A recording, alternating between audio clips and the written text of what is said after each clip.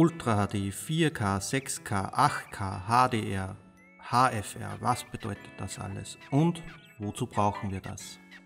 Zu Beginn des digitalen Fernsehens hatte unser TV-Bild eine Auflösung von 720 x 576 Pixel. In Folge kamen die HD-Auflösungen 1280 x 720 Pixel und schließlich Full HD mit 1920 x 1080 Pixel hinzu. Ultra HD ist die vierfache Bildauflösung von Full HD, also 3840 x 2160 Pixel.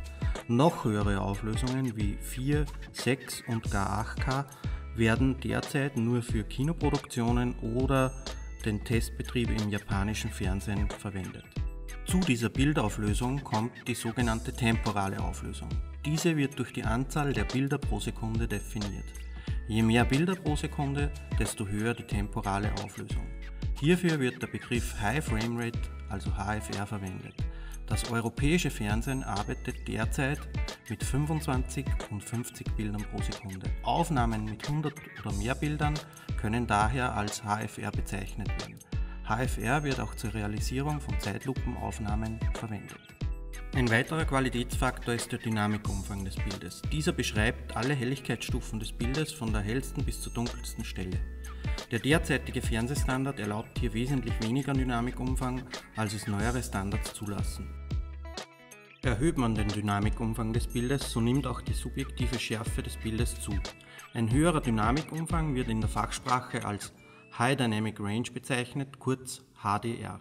Alle diese Faktoren tragen zu einem besseren Bild bei. Ob es einen Faktor gibt, der dabei wichtiger ist, soll dieser Report zeigen.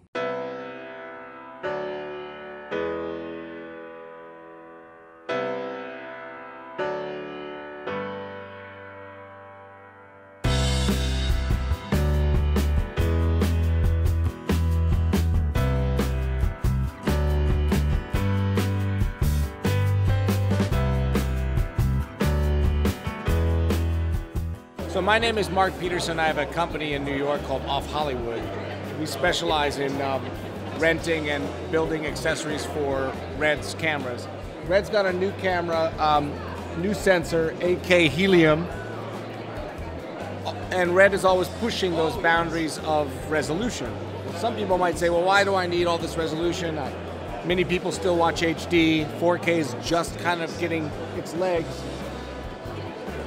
My answer is simply, you want more image fidelity. So you want more pixels so you can downsample and oversample down. So it's like asking someone, do you want a Retina screen on your iPad? Well, before there was a Retina screen on our iPad, we didn't need it. Nobody was saying, where's my Retina iPad? You used a regular iPad. But then once you could get a Retina iPad, you suddenly see a better quality image, a sharper image, an image that's more rich in detail. And then you go back to the old iPad and it's not good enough for you anymore. So the bar in content creation keeps rising. And Red is very focused on that. So does that answer your question?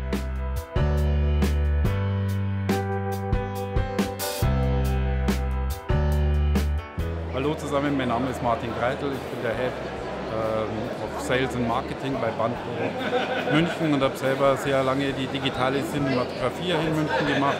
Wir sind heute auf der Cinec und die Frage war HDR versus Resolutioner und was auch nicht ganz unwichtig ist, vielleicht Framerate.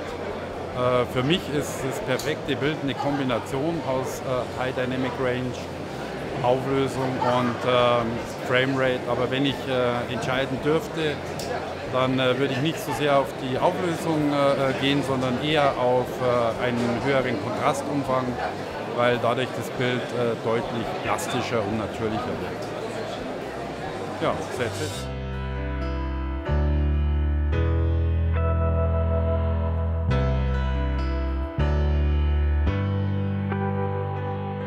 Willkommen auf der Cinec. Mein Name ist Klaus Pfeiffer, ich bin bei Sony. Ja, was stellen wir dieses Jahr vor? Was ist wichtig für Sony in diesem Jahr? Es ist nicht nur die Auflösung, sondern es ist genauso auch Dynamikumfang und die Farbwiedergabe. Das ist also alles das, was den Kameramann, den DOP erlaubt, mehr die Kreativität höher rüberzubringen. Und das bedeutet nicht, dass man das eine oder das andere irgendwie mehr oder weniger machen muss, sondern man muss mehrere Sachen zur Verfügung stellen, einfach um Bilder zu generieren, die mehr der Realität entsprechen oder dementsprechend, was der Kameramann, was der Regisseur damit ausdrucken möchte. Und dazu hat man natürlich mehrere Tools. Einmal die Auflösung. Auflösung ist wunderbar dazu geeignet, um vielleicht, wenn man möchte, reinzuzoomen, aber genauso auch für großformatige Displays, besonders für Produktionsfirmen, die vielleicht für die Autoindustrie arbeiten, als Beispiel. Und die verwenden immer meistens sehr, sehr große Displays, auf Messen zum Beispiel. Und da ist HD-Auflösung einfach nicht mehr ausreichend.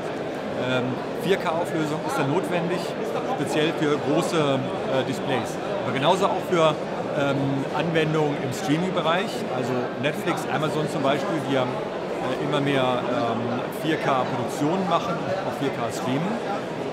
Und Netflix schreibt in ihren Spezifikationen rein, die Produktion muss in 4K sein. Es muss also ein nativer 4K-Sensor sein.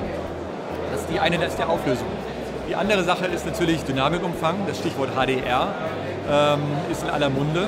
Also bessere Highlights und auch bessere Lowlights im dunklen Bereich, einfach um diesen Dynamikumfang zu gewährleisten. Und das ist das, was wir mit unseren Kameras machen, sowohl in RAW-Aufzeichnung, also 16-Bit RAW, um dann alle Stufen aufnehmen zu können, aber auch in Aufzeichnung, ist kostengünstiger, in XAVC mit 10-Bit und dann S-Log 3 Gamma-Kurve, um diesen Dynamikumfang aufnehmen zu können. Und dann später in der Post kann man auswählen, wo man es hinlegt.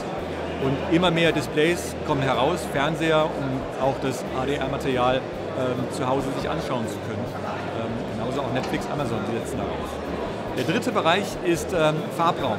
Und das sollte man nicht unterschätzen. Auch bei HDR oder bei UHD wird ja nicht nur auf die Auflösung geguckt, Dynamikumfang, sondern eben auch dieser REC 2020 Farbraum. Alle unsere Kameras, F55, F65, bieten diesen großen Farbraum, können sogar Größeres aufnehmen als diesen REC 2020 Farbraum, sodass sie dann noch natürlichere Farben herausbringen können. Und das haut einen ehrlich gesagt um. Das ist für mich auch ein ganz großes Ding. Man ist es so gewöhnt, man war es so gewöhnt, nur besondere Farben zu sehen mit den jetzigen Fernsehern. Und sobald man jetzt die Möglichkeit hat, diesen erweiterten Farbraum auch darzustellen, merkt man erstmal, was einem da verloren gegangen ist.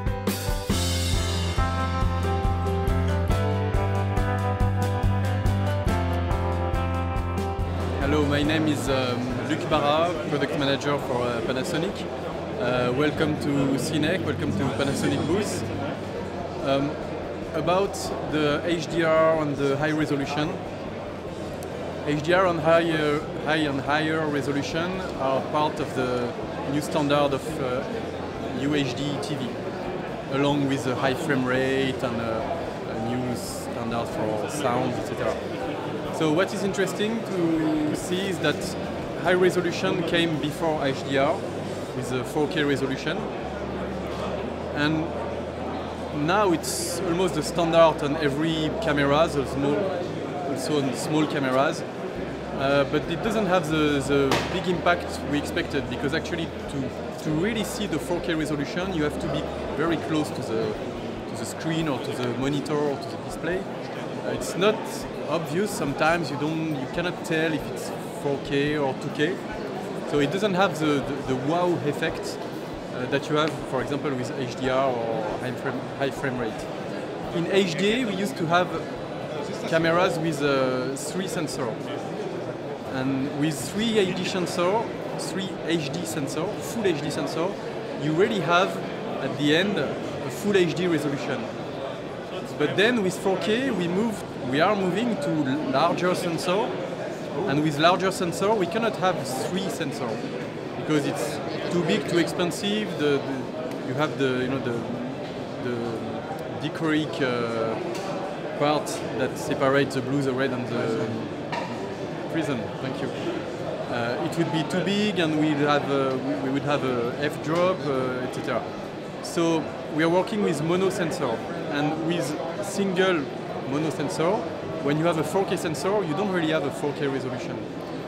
You have, instead of having 2000 lines, you can achieve 1600, 1800, but to get real 4K resolution, you will need either a 3-chip sensor, I mean a 3 MOS sensor, or even higher resolution sensor, like 6K sensor. So now we are moving to higher resolution, like 6K, 8K, to get real 4K resolution. So now about the HDR. HDR is very new, but we can already see the effect on the people. It really has a wow effect. Because the idea of HDR is to look more real. I mean, if you look at around you, not the screen, but in the real life, you have a very, very high dynamic range. If you look at the sun, then it's too bright. The contrast is huge in the real life, and in a screen, in a monitor, and especially in a cinema screen, you cannot reproduce such a contrast. So usually for a PC monitor or a consumer TV, the standard is 100, 200, 300 nits. In cinema, it's less than 50 nits, so it's a very poor brightness. And with a new HDR TV, you have 1000 nits, 1500, and I think in some prototypes you have 2000 nits. So the screen can be very, very bright, and you have the same feeling as if you look at the sky, or if you look at a light in real life. So and the contrast you see, it increases the resolution you feel. I don't know if it's clear, but actually the resolution is just a matter of contrast.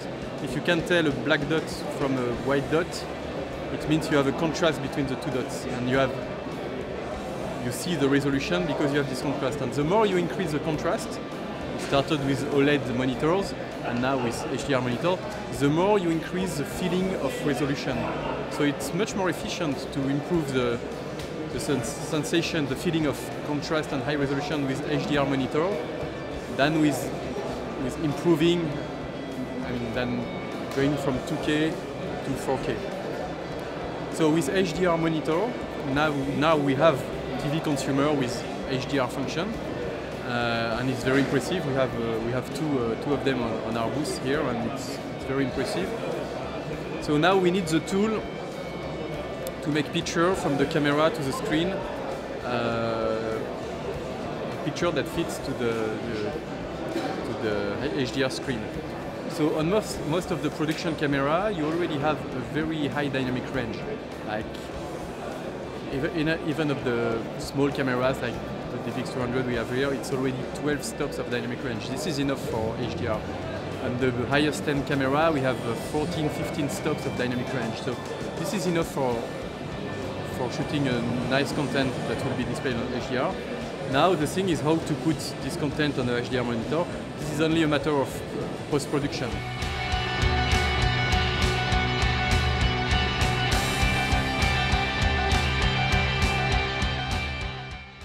Hallo, mein Name ist Christian Graumann, ich arbeite bei ARI in der Kameraentwicklung.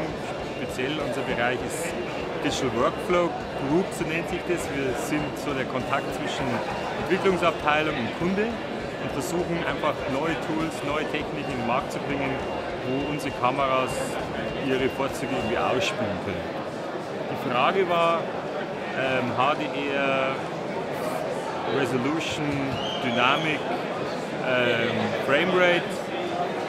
Wir bei ARI glauben, dass das Entscheidende ist, dass all diese Faktoren zusammenspielen müssen, um wirklich ein neues Bild, eine neue Ästhetik zu schaffen. Wenn man nur die 4K betrachtet oder nur Dynamik betrachtet, ist das zwar interessant, aber wo es wirklich spannend wird, wenn alles zusammen funktioniert. Wenn ich eine hohe zeitliche Auflösung habe, dass ich drehe also nicht mit 24, sondern mit 120 Bildern zum Beispiel und habe eine hohe Dynamik, habe die Möglichkeit, auf einem Display oder auf einem Kinoprojektor in einer hohen Dynamik was darzustellen. Und das Ganze zusammen mit einer hohen Auflösung, mit 4K, das alles zusammen, das ist eigentlich das, wo es wirklich interessant und spannend wird, wo wir Sachen zeigen können, die man so bis jetzt noch nicht gesehen hat. Warum ich das sage, ist, ich habe dieses Ang Lee gesehen, jetzt vor letzten Wochenende, das war eine Präsentation in der ICC und dort wurden gezeigt 120 Bilder in 4K auf einem Laserprojektor, der eine wesentlich höhere Dynamik und Helligkeit hat wie ein klassischer Filmprojektor. Und das ist Irrsinn, was für eine Realistik an Bildern darüber kommt. Und wenn man das einmal gesehen hat, dann versteht man, dass da etwas Neues, ein neues Fenster aufgeht, wo man, denke ich, Filme machen kann, die man so bis jetzt noch nie gesehen hat.